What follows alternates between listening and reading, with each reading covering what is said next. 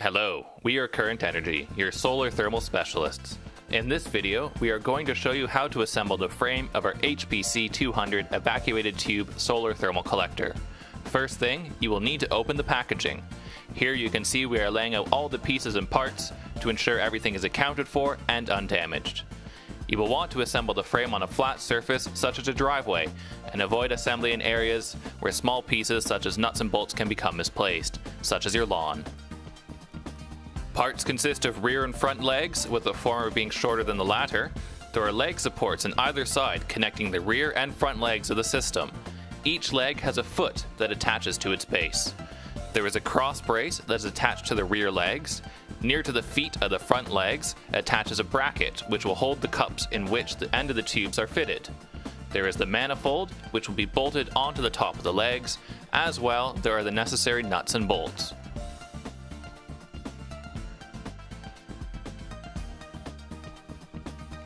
During frame assembly, it is best to hand fasten all nuts and bolts. Firstly, attach the feet to each leg. Then proceed to bolt one front and one rear leg together. After the legs are bolted together, attach the leg support. Once assembled, repeat this process with the remaining leg.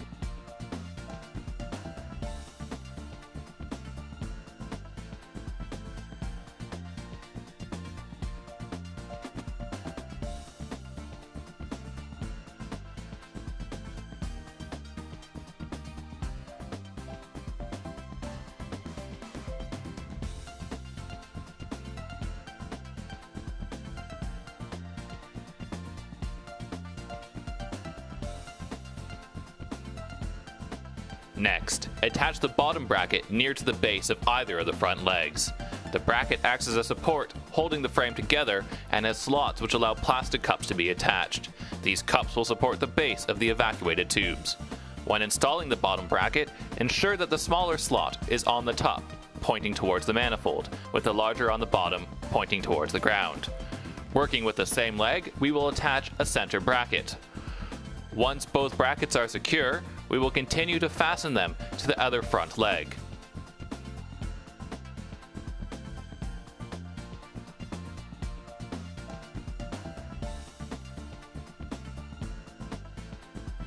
When both the bottom and center bracket are secure, then it is time to attach the cross brace. Firstly, take one of the cross braces and bolt it to a rear leg. Once this brace is fastened, bolt the other brace to a rear leg. Here you can see us attaching one brace to the top of a rear leg and the other to the base of the same leg. When the braces are secured to one leg, proceed to bolt them to the other, noting that the brace will be on a diagonal. When both braces are secure, you should bolt them together at their center point.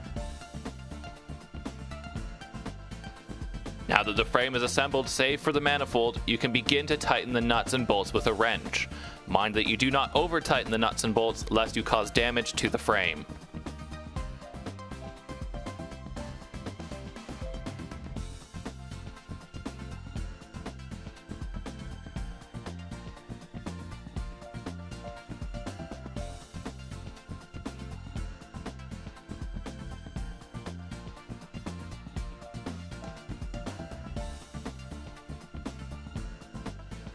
Once the nuts and bolts are snug, we will continue by removing the nuts from the bolts on the manifold.